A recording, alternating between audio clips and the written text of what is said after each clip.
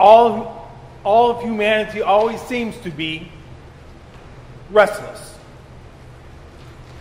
As soon as people got the opportunity, they headed from Europe over to North and South America.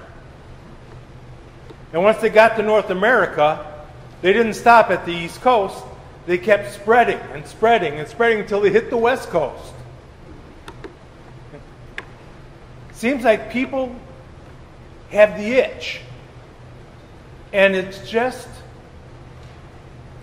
well, restlessness. We do that all the time.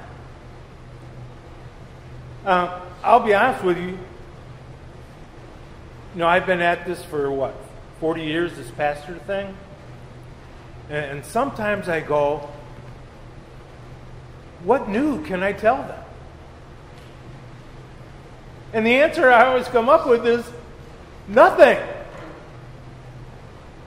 Because in our restlessness, we need something soothing. We need something to just sit back and say, ah. And what that something is God's Word. What that is God Himself. Because God never changes. You know, one of the things with the ancient religions, and you still see it in, I'll say the pagan religions, God is fickle. You look at the Roman gods, which a lot of them come from the Greeks, so the Greek gods, and there's just no way of knowing how to appease that God. And you bring it to the religions that were in the Americas, and you know, God is fickle. We need to appease Him, so if we need rain, we need to do a rain dance. Sometimes it worked, sometimes it didn't. And the question was always then, well, what do we have to do to appease God? Because God seems to like this today, but tomorrow He won't. And it got to the point where people were offering human sacrifices. Because, well, that seemed, at least most of the time, to appease God. See, this restlessness we have is born not because of the need to go west, young man, but the restlessness comes from not having straight in ourselves the spiritual aspect. And I'm not talking about moving to a new house or something like that, but you take a look at what people are doing around us, and even within ourselves, and what we see is this restlessness that I need something. So maybe if I get enough money, or maybe if I start eating certain foods, or maybe if I do, and the list can go on and on, it'll cure this restlessness. And maybe that means I need to look for a new house, or maybe I need to look for, well, whatever. The extreme cases, well, at least I haven't heard of any in Tampa lately. The extreme case of needing to sacrifice a human, but we sacrifice ourselves. The abuse of anything, whether it's drugs, alcohol, food, relationships, whatever.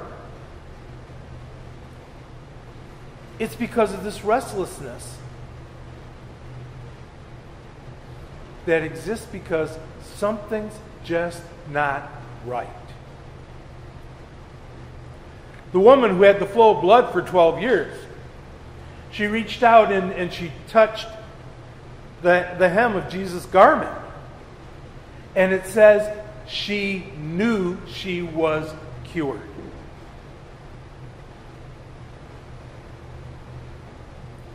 We know what this restlessness is. But how often do we think about the cure? I've mentioned before, and I'll probably say it, 300 times in the next year. But one of the reasons that I like the liturgy is that it brings us back. And that why we gather is that we're here to be nourished by God. Through His Word, through His sacrament, we're here to be nourished by Him. Yeah, in that process we also praise and give thanks to Him. But the main focus is being nourished by Him. And liturgy basically comes straight from Scripture. For the very, very vast portion of it, it's quoting Scripture. This is where we come back. It's only in the power of what Jesus has done. Because of God's compassion. Boy, be glad I'm not God. Because when Adam and Eve ate the fruit, I probably would have said, fine, have it your own way, and walk away. God has done that in the past. Except for the part of walking away and saying, fine, have it your own way. But when people pestered God, God gave in to them. Think about it. Israel wanted a king, a human king. And the argument went something like this. Hey, God, we want a king. And God says, you have a king. It's me. And they said, no, we want a human king. And God says, why do you need a human king? Because everybody else is doing it. No, you don't want a human king. Yeah, we do. Yeah, you do that, and he's going to start collecting taxes from you. He's going to start drafting your young men into the military. There are all kinds of things that go along with that. They said, that's okay. God says, but I'm your king. And they said, but we want a fine palace and a throne and a human. And God said, okay. Have it your way. And so they had Saul. Saul was an idiot. Saul lost a whole herd of donkeys. How do you lose a herd of donkeys? One or two straying off? Yeah. But if your job is to watch the herd, how do you lose it? But Saul managed. David, pretty good guy. Pretty good along the straight and narrow. But there was that whole Bathsheba thing. Bathsheba. It wasn't just the lust. It wasn't just the adultery. It was the murder that David committed to legitimize his adultery. God said, how's that working out for you? Solomon, great at the beginning, bad at the end. And God said, how's that working out for you? That led to a division in the kingdom, which led to people abandoning God. Finally, for the southern kingdom, when they were taken into captivity in Babylonia, God eventually asked, how's this all working out for you? Do you think maybe that earthly king wasn't the answer?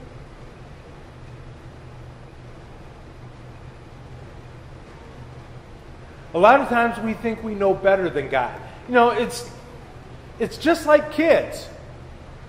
Kids know better than the parents, especially when they turn into teenagers, right?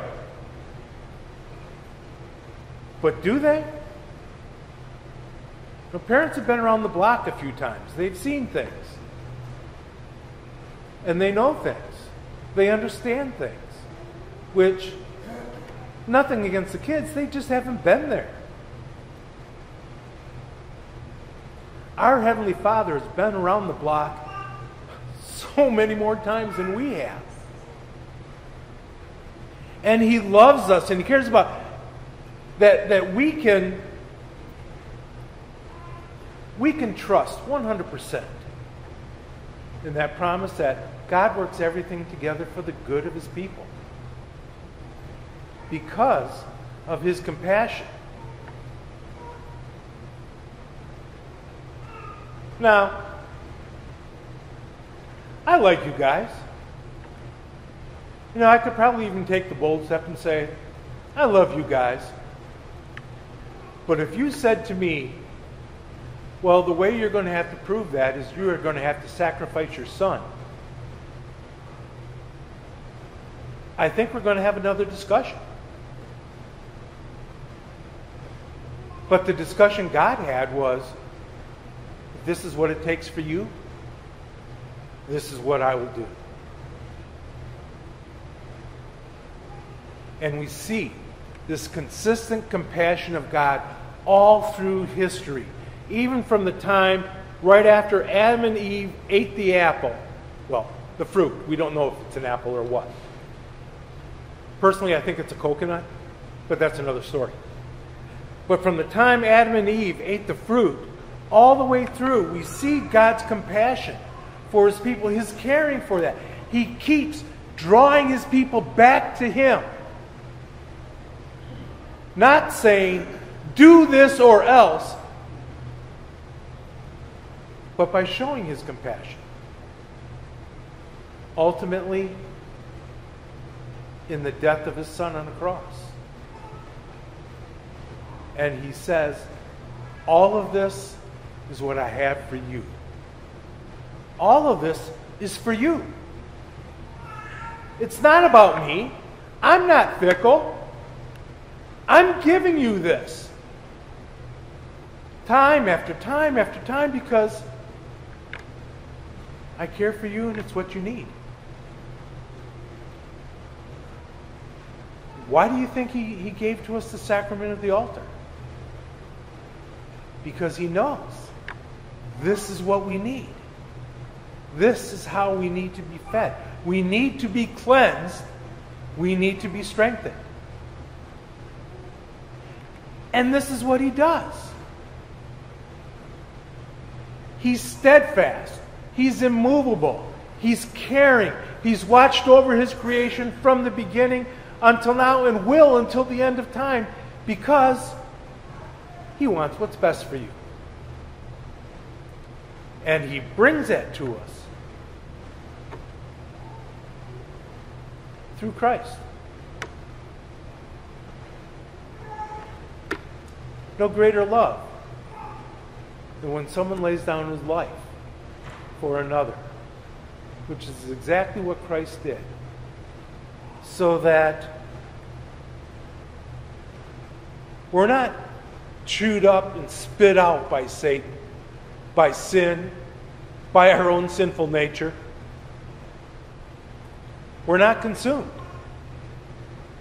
because of God's compassion, because of His Son, because of what He accomplished on the cross, because He brings that to us through His Word, through His sacraments, and provides us with exactly what we need so that we may always live in that peace that surpasses all understanding.